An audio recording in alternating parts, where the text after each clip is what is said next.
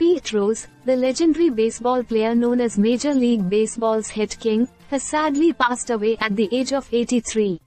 This news was confirmed by the Clark County Medical Examiner in Nevada, following a report that Rose was found at his home by a family member, with no signs of foul play.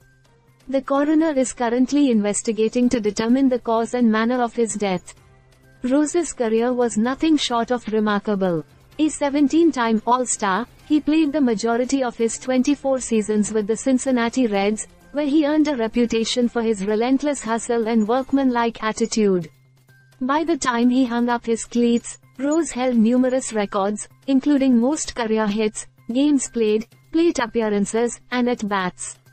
He was also awarded the National League MVP in 1973, the Rookie of the Year in 1963, and won 3 World Series titles, 2 with the Reds' dominant teams in 1975 and 1976, and another with the Philadelphia Phillies in 1980.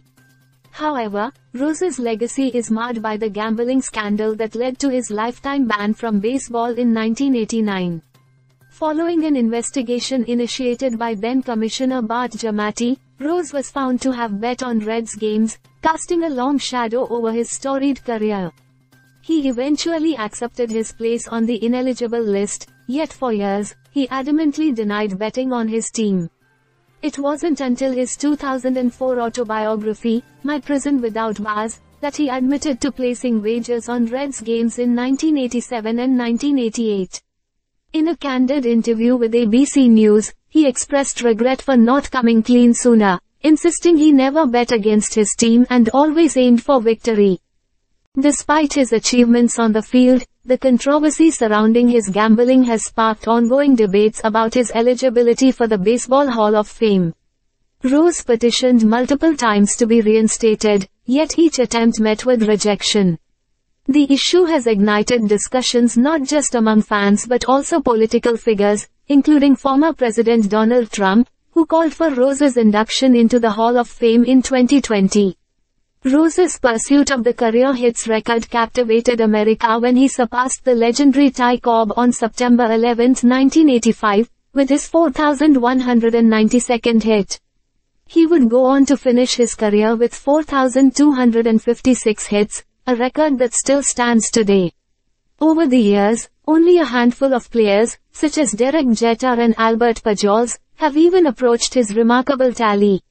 Rose also made headlines in 1978 when he nearly matched Joe DiMaggio's iconic 56-game hitting streak, ultimately ending at 44 games.